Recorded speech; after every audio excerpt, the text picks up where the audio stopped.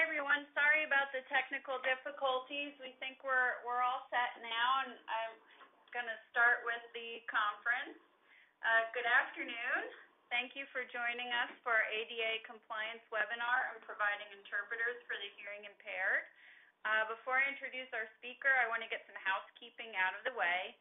A recording of our webinar, along with copies of the slides and a Q&A document, will be provided to all registrants. So even if those who were not able to get on will get that. Also, we will have an archived version of the webinar available to anyone who was not able to register and attend. If you have questions, please feel free to post them in the chat box. We will try to address them during the webinar, and if not, we will address them afterwards. We are really pleased to have Beth Christian. She's an attorney and shareholder at Giordano Halleran Ciesla here to speak about this important topic. Beth's practice is devoted to healthcare law and legal issues that healthcare professionals face. She has over 25 years of experience counseling clients on legal issues facing the modern healthcare community. She counsels clients and drafts policies regarding numerous patient care issues such as informed consent, advanced directives, patient transfer, HIPAA, and compliance issues. She is also the author of the New Jersey Healthcare Law Blog.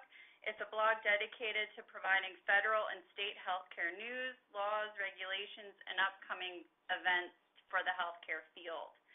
She is certified by the American Health Lawyers Association Alternate Dispute Resolution Service as a mediator. She's a member of the New Jersey State Bar Association Health and Hospital Law Section, the American Health Lawyers Association, and Burlington County Community Health Advisory Group. She has been recognized as a leading New Jersey healthcare lawyer by Chambers USA, America's Leading Lawyers for Business. She was named a New Jersey Super Lawyer for 2012 through 2015, and she received the Distinguished Service Award from the New Jersey Bar Association Health Law Section. I know her presentation is so full of information, so I'm going to let Beth get started. Beth, I'll turn it over to you. Okay. Thank you very much, Amanda and Melissa, and I hope everyone is able to hear me. Again, my name is Beth Christian, and I'm going to be spending the next half hour, 40 minutes or so, talking about the provision of interpreters for hearing-impaired patients. Now, everybody who is on this call knows physicians and other healthcare providers practice in a very heavily regulated environment, and right now, a lot of people have been going to webinars and in-person presentations regarding the Affordable Care Act, the provision of insurance coverage to employees, striking in a kickback, tax, any one of a myriad of very broad topics. You might think that this topic that we're talking about today is pretty narrow, and it is.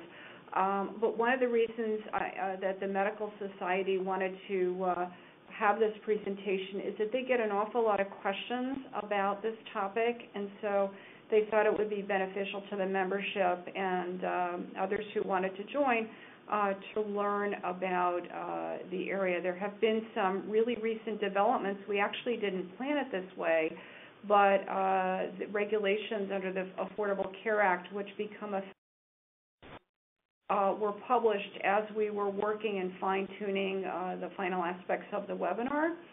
So I think that the webinar is pretty timely.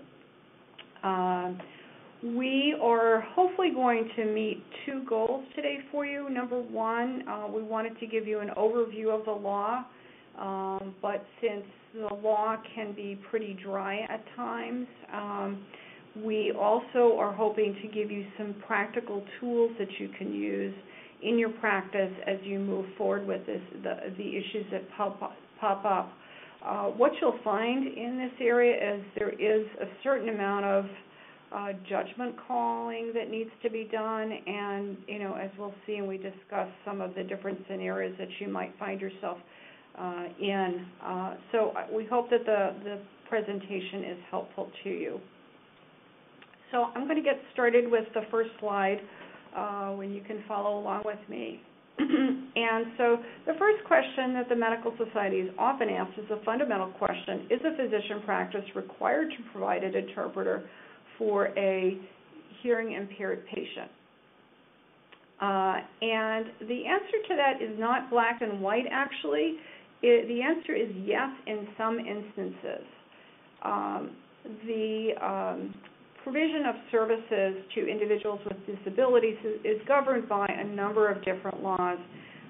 We have the Americans with Disabilities Act, which has been around for a long time, which provides that no individual will be discriminated against on the basis of disability in the full and equal enjoyment of goods, services, facilities, privileges, advantages, or accommodations of any place of public accommodation, and by any person who owns, leases, or operates a place of public accommodation. Now, a lot of people that are not familiar that a place of public accommodation would be like a government office or a Target store or someplace like that, but it's actually much broader, and I'm sure that all of you know this by now, but a physician's office is considered to be a place of public accommodation, and therefore a physician office would be subject to the requirements of the ADA.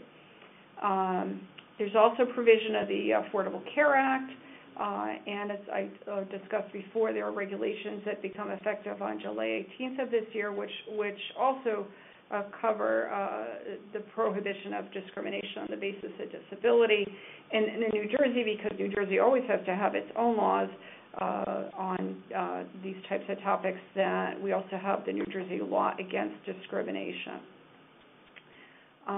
So what types of assistance are you required to provide as a physician practice generally? And we'll get into some more specifics later on. You're required to provide auxiliary aids and services, which may include interpreters, it may not, to hearing-impaired persons where necessary to ensure effective communication, and we'll get into a little bit of a discussion of about what effective communication means later on. There is an exception under the regulations if there would be an undue burden on the practice, and so you might think, well, you know, to have an interpreter come in is an expense to my practice, therefore it's and I'm not a huge company like a Target, so I perceive it as a burden. But what the government will do is look at your total gross revenues in determining whether or not it's a burden. And in most cases, because of the revenues that are brought in by a physician practice, it's really very difficult to say that it is unduly burdensome. So unfortunately, if you feel that it is a burden to your practice, you're going to have to show that there's meet an awfully high dollar threshold when measured against your total revenues. So this means that just about everyone has to comply and make the service available. We're often, the medical society has been asked, do you have to have somebody that has American Sign Language certification? And the answer to that is that's always a good option, but there are a lot of different permutations. And we'll discuss those later on. I'll go into that in more depth. But certainly, having someone that certification can be helpful, but if they don't know health care, it may not be sufficient, or it may not be appropriate in a given case. So the next question is, on our next slide, does the physician practice have to provide an in-person interpreter in all cases? And the answer is not necessarily, and it depends on the circumstances. And I think what we're finding is that there are a lot more electronic types of assistive devices that can be used of varying cost, and so so you don't necessarily have to have somebody in person, but if you use technology, the technology has to work, and the technology has to really be able to facilitate communication so that the patient can receive and also give information to you. So the ADA regulations have a whole list of different types of auxiliary aids, and you'll see one of them is note takers. Now, I'll talk about this a little bit later on, but if it's a, not a complex type of visit, in some instances, a note taker may be okay. But in a lot of instances where you're providing medical information, a note taker is not going to be sufficient. So there's a whole host of different types of auxiliary aids that can be used to assist people with hearing impairments when you want to communicate with them. There's also, sorry, one second, we just had a little bit of, okay, thank you, we just had a little bit of an issue with moving this slide forward. And I think I just skipped over one slide, my apologies. Okay, so the Affordable Care Act also has, and because those regulations are brand new, they are a little bit more technologically advanced, so to speak. So they talk about things such as video remote interpreting and other types of video, voice, and text communication. So they may give you electronic options that may be available that were not referenced in the ADA regulations.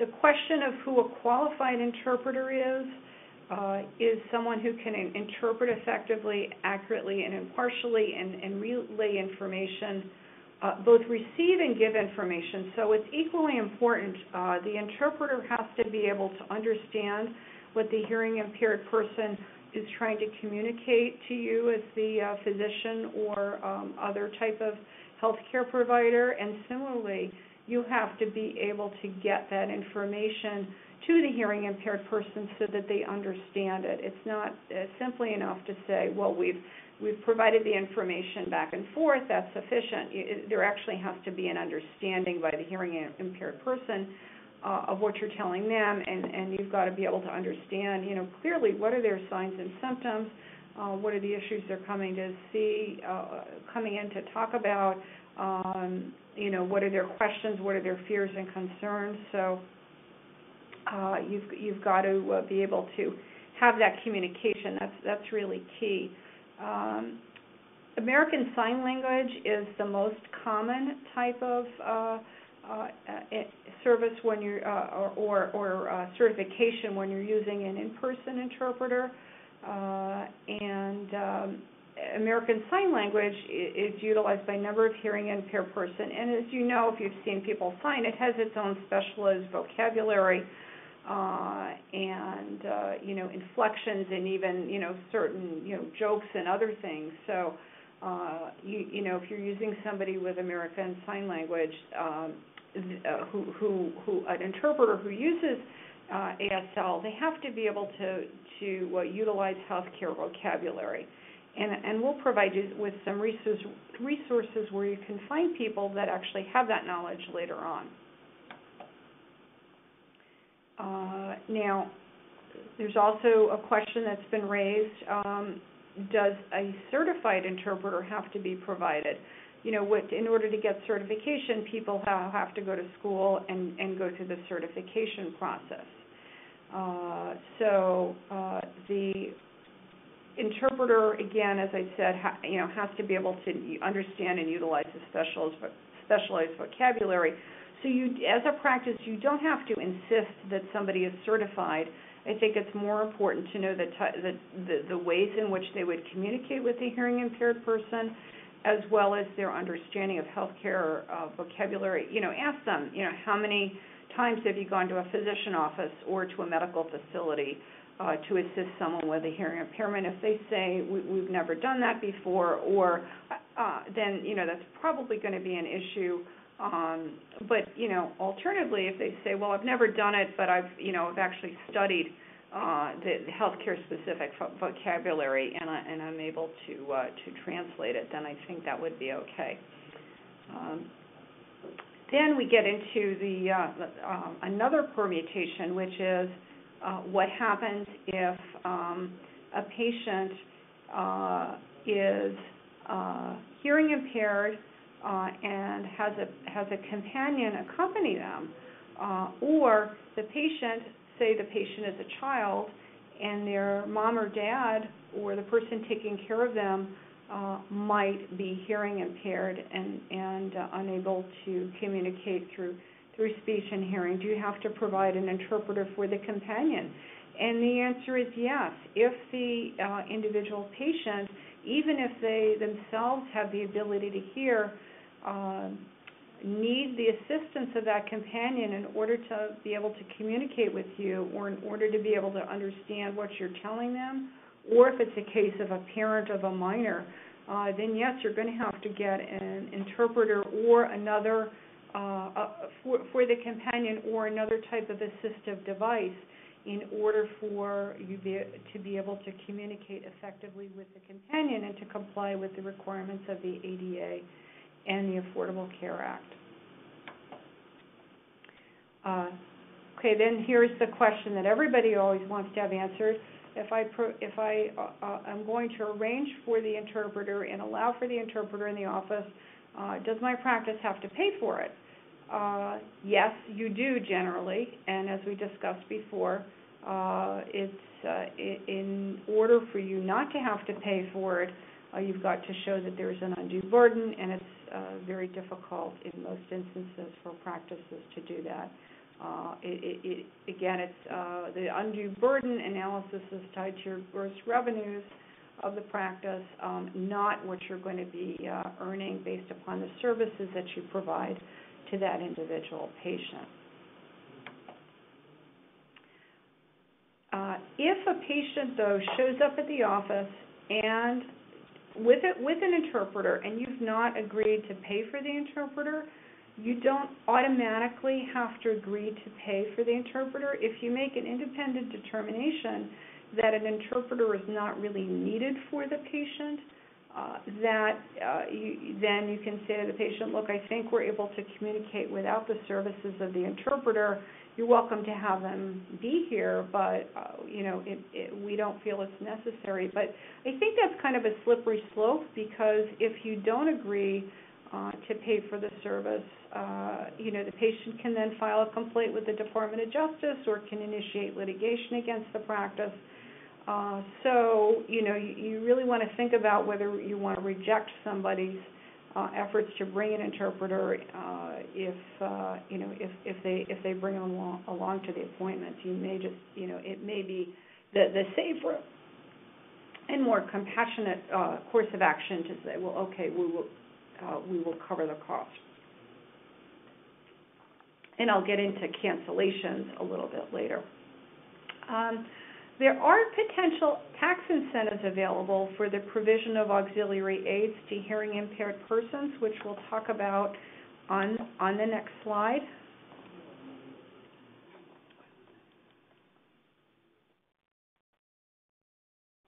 Under certain circumstances, if a specific minimal level of expenditures is reached and the practice revenues and the number of employees of the practice fall below a certain threshold.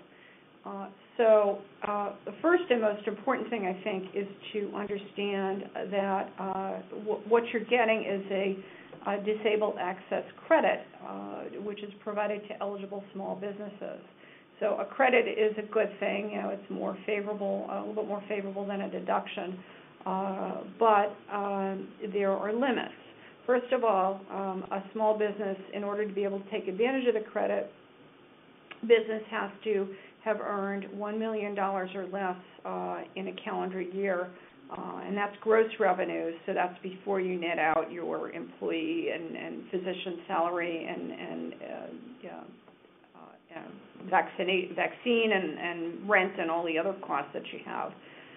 So in a lot of cases, physician practices, if they've got more than 1, 2, 3 physicians in the practice, they're going to fall outside of the tax credit availability because their practice revenues are too high to take advantage of it. In addition, you can't have more than 30 full-time employees in a prior year. Well, in most instances, if a practice has more than 30 employees, they're going to have more than $1 million in gross revenue. But if you fit within the test, you can claim the credit every year. There is a Sorry, I had an issue with the slides again. There is an initial expenditure threshold, so you've got to spend at least $250 a year on the provision of interpreter services before you can get the credit. And then the credit itself, there's a maximum of $10,000 in expenditures for interpreter services and other auxiliary aids. So if you go out and purchase equipment, then you can also use the credit for that. But it's 50% of the eligible access expenditures in a year. So and the max is $10,000 of expenditures. So 50% of that would be $5,000. I put a link in the materials to the IRS form, so you're welcome to take a look at that and see if it might be helpful to you. And certainly, if it's available to you, we take advantage of the credit. Now we get into some other practicalities. Where can I, a lot of cases a physician practice may not know how to find an interpreter or another type of service to assist their hearing impaired patients. And actually, there is a division we have a typo, division of the deaf, and it should be deaf instead of deaf, hard of hearing through the New Jersey Department of Human Services. And they actually have a very helpful online list of sign language interpreters, and there is a healthcare specific list, so you can go to that list, and it is, I believe it is set up via geography. I've included a link in the slides, and so you can go on that list and try to see if you can find someone who would be able to come to your office if a patient requests the services of an interpreter.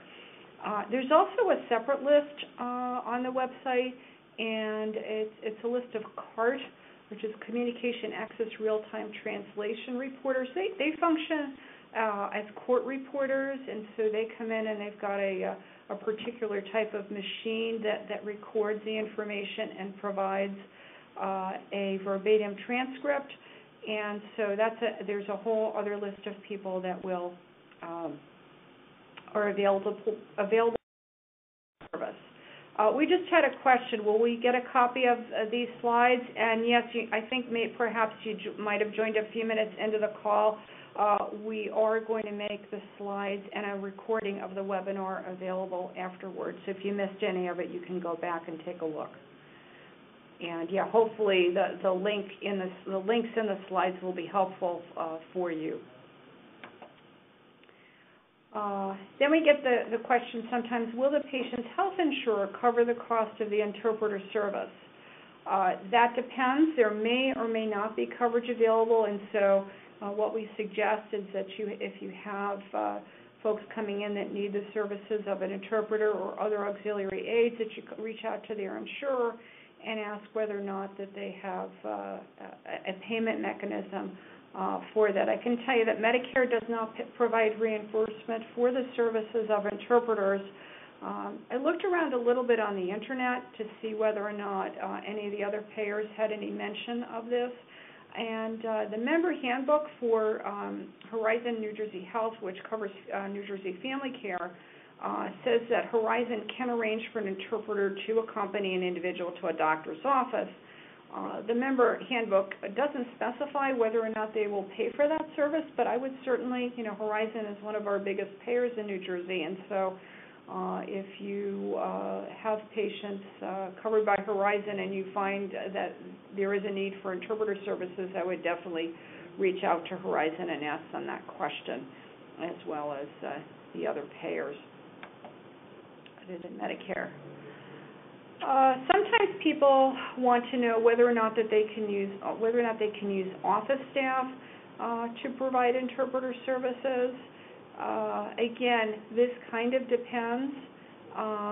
It's usually it's inadvisable unless you have somebody that is used to providing interpretive services. If they are certified, certainly through as an ASL interpreter, and know the specialized healthcare vocabulary, then yeah, you certainly could use a member of your staff. If you have a large volume of folks coming in that need interpreters, it may even be worth getting somebody, and your practice is large enough, it may even be worth getting somebody certified But in the normal course, except in limited circumstances that we'll discuss a little bit later on, it's probably inadvisable. And again, the ACA regulations that are coming into effect next month talk about the type of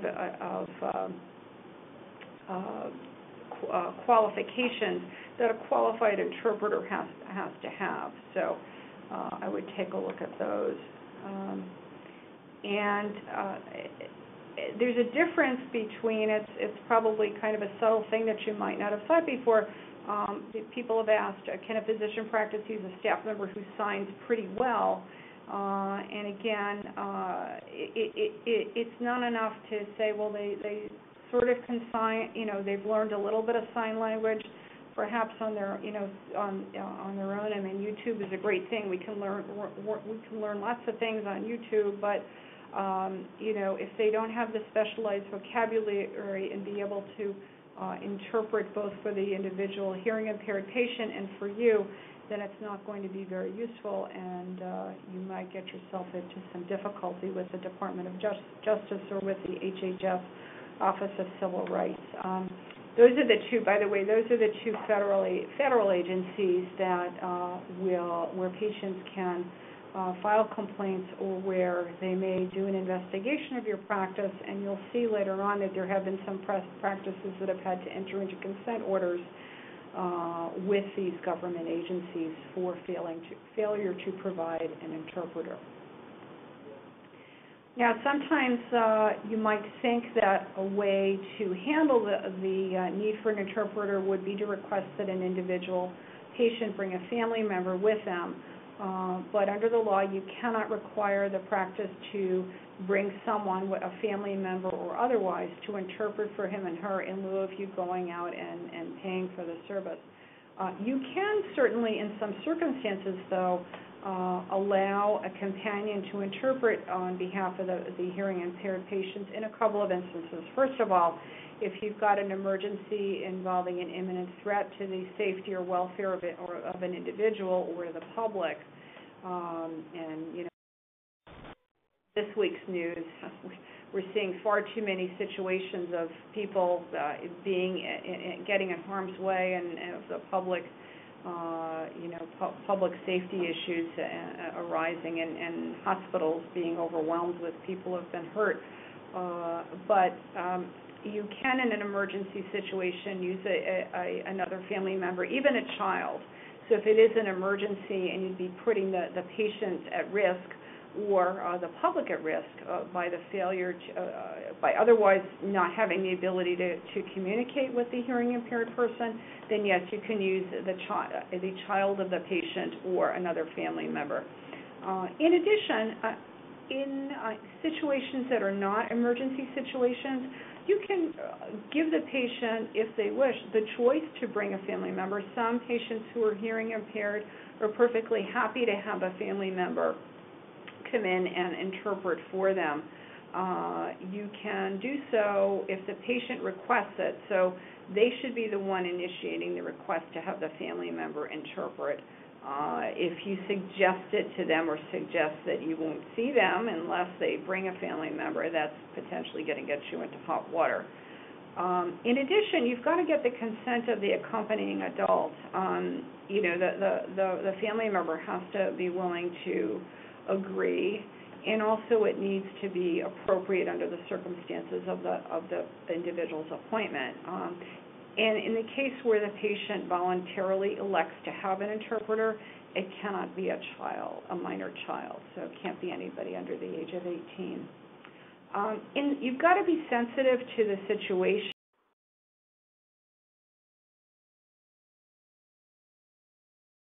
So let me know when Okay.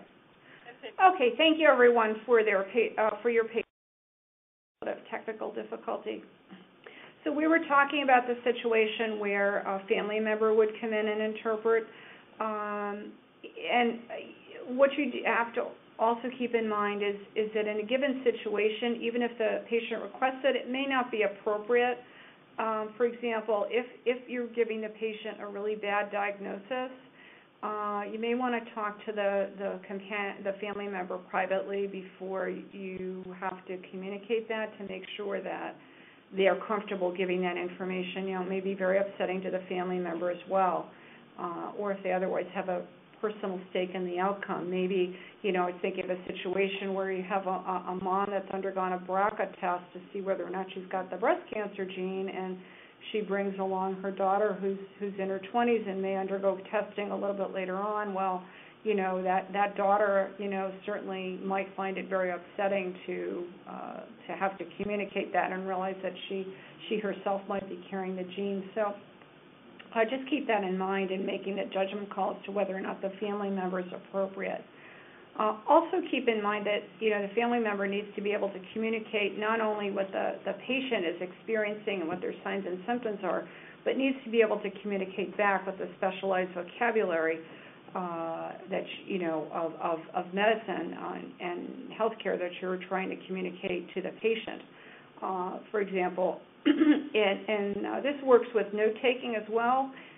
If the patient comes in and they're getting a routine blood draw, maybe you're testing allergies or medication levels or whatever, and they're coming every week for that, or they're coming in for a TB test, something that's fairly routine, then you may be able to use the family member, or alternatively, if the patient doesn't request an interpreter, but you feel that there's a need for them to have an auxiliary aid, then note-taking, giving a note to the patient and having the patient give a note back to you in those situations where they're just coming in for a blood test, that might be sufficient. But if it's anything more complex, then you're going to have to look for other types of auxiliary aids, and in some cases may not be able to use the family member.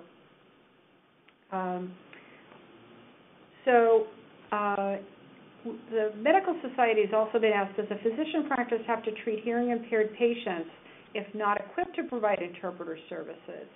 And the answer to that, as we've discussed, is yes. And not only that, but if you have 15 or more employees in your practice, you have to, everyone who operates a physician practice has to provide service, the interpreter services or other auxiliary aids if they are needed.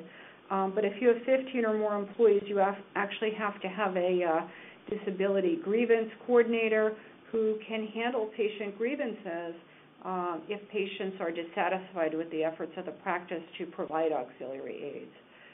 So that's it. That's a very recent development in the ACA regulations, and you'll see at the end of the outline, at the end of the materials, that I created, based upon the language in the regulations, I've actually created a sample notice for you to use in your office. If you have 15 or more employees, or if there are less than 15. Because there is also a notice requirement. You've got to post a notice in your office about the ability of the patient to make a complaint if they're dissatisfied with the provision of assistance for their disability. Now, because of the advancements of technology, the Medical Society has been asked, may a physician practice use an interpreter service via the internet and video chat? And the answer is yes, you can in appropriate circumstances. There are a couple of different types of services. One is a video relay service, which is used to contact a remote interpreter, and it is used for people who have who use sign language and have video phones, smartphones, or computers with video communication capabilities. So that's one type of service, is video relay. A second type of service that is available is called VRI, and that's video remote interpreting, where we actually have an interpreter. It's kind of like Skyping, I guess. You are accessing an off-site interpreter to provide real-time sign language or oral interpreting services for conversations between hearing people and people who are deaf or who have hearing loss. And so that is certainly an option. And I was actually amazed when I was doing the research to put this presentation together, looking for resources that we could offer to you. I was amazed at the number of Google hits I got when I typed in the words of, the acronym VRS for hearing impaired and VRI for hearing impaired, and there's also a wide variation in cost. So that might be an avenue for you to look into. The use of video technology is not appropriate in all cases. For example, if you have a hearing impaired person that also has vision loss and they can't read what's on the screen, then you will not be able to utilize a video service. Or if it's someone that because of their other disabilities or just their stature, they can't be positioned in a way where they can see the screen, then you can't use a video relay service. But it certainly may be worth investigating in lieu of having an in-person. It might be something that also that you can get more quickly. I have heard, though, that that in some instances involving the video services, you have to go out and buy equipment, and so that would be an upfront cost for the practice. And then I'm not going to go through the criteria for VRI, but there are specific criteria in the Affordable Care Act regulations which talk about what you have to be able to, the criteria that have to be met for VRI in order for VRI to be used, and that includes the training of your staff. The Medical Society has also been asked, can a practice bill the patient for an interpreter if the interpreter shows up for the appointment but the patient does not show up? No, you can't. The Department of Justice guidance indicates that the patient, if the interpreter shows up and there's a cancellation by the patient, you can pass along the interpreter's cancellation fee to the patient. But what you can do is, if your practice normally has a cancellation or a no-show fee for patients, and they are for all patients, not for only for hearing impaired patients who fail to show up for their appointment accompanied by an interpreter, then yes, you can charge the patient the normal no-show fee that you would charge to any patient, because in that case you're not discriminating on the basis of their disability. You are charging them a fee that you charge to any other patient. And again, I think we talked about this already. You can use other types of auxiliary aids, such as note-taking in certain circumstances, but not in the cases that are situations involving the relay of more complex information. There's actually a list that I pulled out of one of the Department of Justice issuances, which go through situations in which an interpreter may be required in a hospital setting. I'm not going to read through all of those in the interest of time, but they will be available on the outline. And I think they're equally applicable to a physician practice. Things like informed consent, discussing symptoms, medical condition, test, treatment, next steps, medication, surgery, etc. There is a fairly lengthy list that the Department of Justice provided for hospitals, and I think it will, in many instances, work just as well for physician practices. I went through a few representative cases so that you can see how people have gotten themselves into difficulty for failure to comply with the law. We actually had a fairly recent case in New Jersey. I don't know how it was ultimately resolved, but it was a case involving a hearing-impaired patient who sued an orthopedic group, and a surgery center alleged that the staff communicated with the patient. This is why the handwritten note issue gets a little bit to be a slippery slope, because the staff communicated with the patient with notes rather than and actually denied a request for an interpreter. In this case, the patient was accompanied by her mother and a friend to all medical appointments, but the patient's mother didn't sign, so she couldn't communicate with the patient via sign language, and the friend was also hearing impaired, so the patient claimed that these individuals were not effective to serve as interpreters.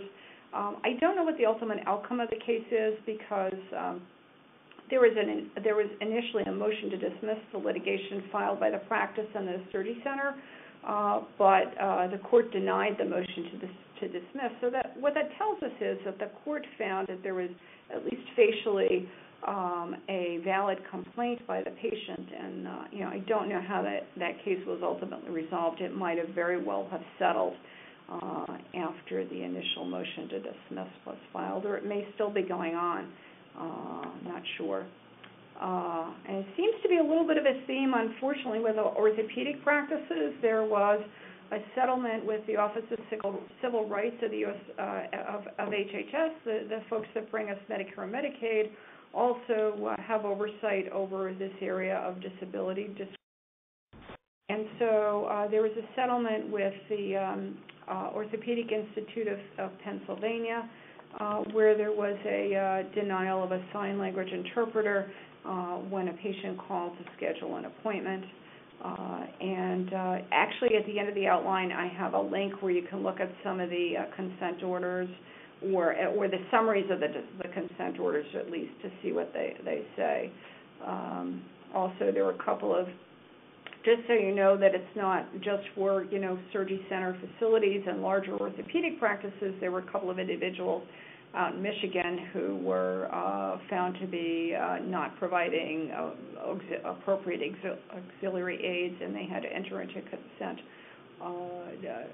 settlements with the Department of Justice, which also has oversight over disability discrimination. Here's a situation. Also, there was a case involving the Center for Orthopedic and Sports Medicine. Not sure where they were located, but the patient requested an interpreter for medical and physical therapy appointments, and the practice said to the patient, it's your responsibility to provide an interpreter, not our responsibility, and that got them into trouble. So again, you can't require the patient to bring their own interpreter. You have to make the interpreter available unless the patient requests the opportunity to, let's say, bring a family member to interpret for them, and it's appropriate under the circumstances we discussed earlier. And again, there's another case involving a denial by Northern Ohio medical specialists, and they cited company policy, whatever that is, and they said we don't have to provide an interpreter to you. So other ADA-related settlements can be found at the link in the outline. They are, there's a broader range certainly, but they are pretty instructive when they see the types of issues that can come up for various types of businesses, and so they would be worth a look if you want to see how others have gotten into difficulty. So again, as I said at the end of the outline, we've got a sample notice which informs individuals about non-discrimination and accessibility requirements. We've got one for 15 or more employees, and then we've got also a separate one for 14 or fewer employees. I think we're getting pretty close to the end of our time here. I did hear that we had a couple of people that had to hop off early, and I'm sure the rest of you have to get back to the important work that you do in taking care of patients. So with that, I'm going to sign off. And again, as Amanda and Melissa said, we are going to have the materials available to you to access both in audio recorded form or in written form, so that you can refer to not only to the outline, but to the links in the outline with the resources. So thank you very much for your time, and have a good day, everyone. Thank you so much, Beth. It was a really comprehensive presentation, and we think it will be really helpful for our members to have it as an archive. So I really appreciate your time and everyone's time and patience today with our network connectivity issues. I hope it wasn't too disruptive to the webinar. So thank you to everyone, and have a nice afternoon.